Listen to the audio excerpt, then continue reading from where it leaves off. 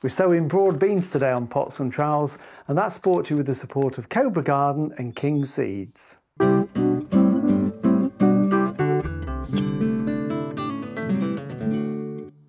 Hello and welcome to Pots and Trowels. Well, I've got some exciting news for you today because we've been joined by a new sponsor, and that is King Seeds, who are based down in Essex, and they're a well-established seed company selling all sorts of fruit, vegetables and flower seeds. So really good to have them on board. And what they've done to kickstart the growing season is they've sent me a box full of gardening goodies. Loads of seeds. So we've got seeds here of all different types which we'll be sowing in the vegetable garden this coming season.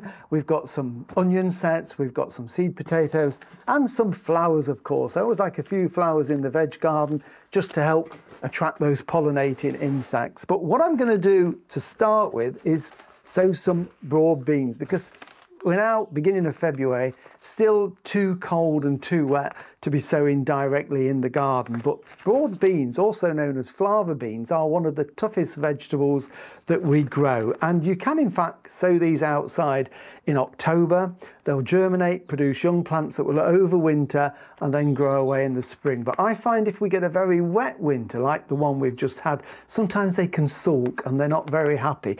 So I always prefer to sow this time of the year under cover. That raises plants that we can then plant out in the garden later on in spring when the soil's warmed up. But these only need about 5 or 6 degrees Celsius for germination to take place. And this one, the Sutton, is the one that I prefer because it's a nice dwarf form. You can get broad beans that will grow to 3 feet tall, but this is ideal for smaller gardens, raised beds, or even containers. So we're going to grow in a couple of different ways. So perfect for growing them now. If you haven't got a greenhouse, of course, then, just wait a few weeks and sow them outside, or maybe a cold frame or a cloche. I'm going to start them off in some of these cell trays. These are really good because with these you get no root disturbance. We'll get one plant per cell and then they'll transplant without any shock or disturbance. And I'm using a multi-purpose compost here. So this is a peat-free multi-purpose compost. I've broken all the lumps up. Sometimes it can be a little bit lumpy. So just break it up so it's nice and friable like that.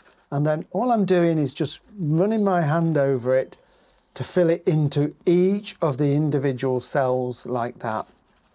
So I'm not firming it down, and a little tap, maybe just a little bit more, so they're all full. We want them all to have the same amount of compost, and then we can get rid of the rest of it. Sowing is very, very easy. So I'm just going to rip open my packet of beans. And I just think it's a good one to start the season off. It's a nice big bean. We can see what we're doing here. So there we can see really healthy beans there. I'm going to use my finger as my dibber, and I'm just going to make a hole in the center of each of these cells. This is a 12 cell tray. You could use a 9. You wouldn't want anything any bigger than that really, because once these are about 3 inches tall, they're going to go out into the garden.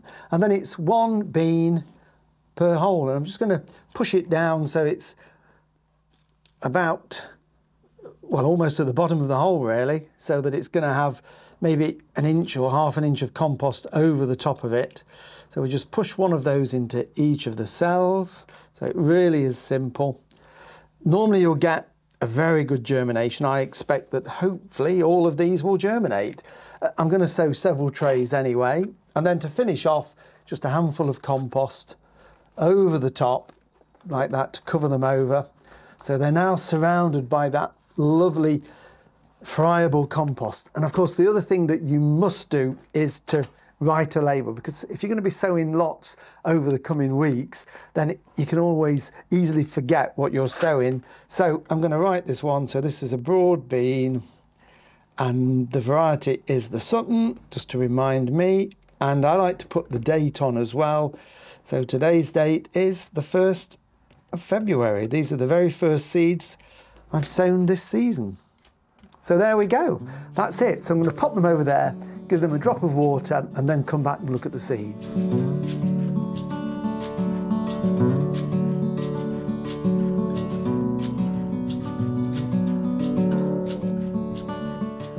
So I'm just going to give them a drink using a fine rose on this little watering can.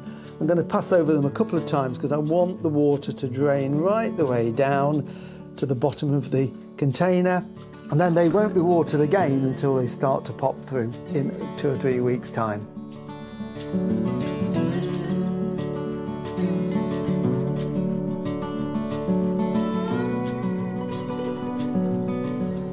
If you've been out buying seeds from a garden centre or you've sent off for some from a seed company, the first thing to do is when you get them is to open the box. And I couldn't wait to unpack these. I knew what was in it, but I just needed to actually feel them.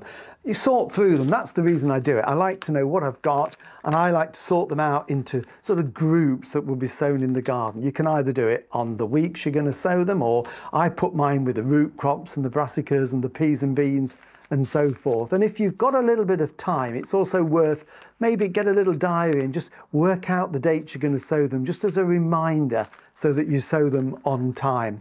Don't forget, you can also stagger the sowing. With the beans we've just put in, I've sown a tray there. I'll probably sow a second tray today, but then when they're couple of inches tall, I'll maybe sow a couple more trays, and that way it prolongs the cropping period, so you've got beans to pick all the way through the summer there. So unpacking them is important. What do you do with them? Keep them somewhere nice and cool and dry. That is really important. So an old biscuit tin is ideal because that keeps out any damp and any moisture, and we want to put them in a cool shed or a cool cupboard in the house where they're not going to get too warm, and that way they'll stay fresh for so much longer. And in our box we've also got some onion sets. Again, it's too early to plant these into the garden.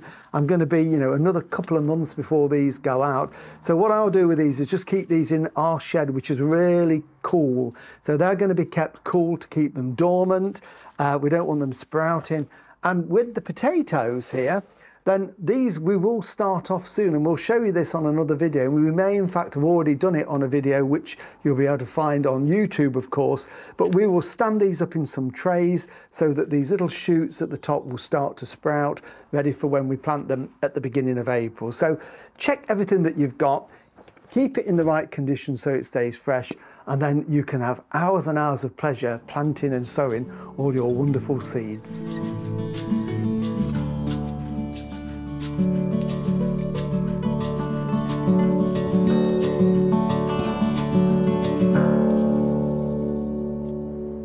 Thank you for watching Pots and Trowels, and it's great to think we've sown something that's going to be planted in the veg plot in just a couple of months' time. Next week we're giving the hedges a trim before the birds start to nest, so we'll see you then. Bye.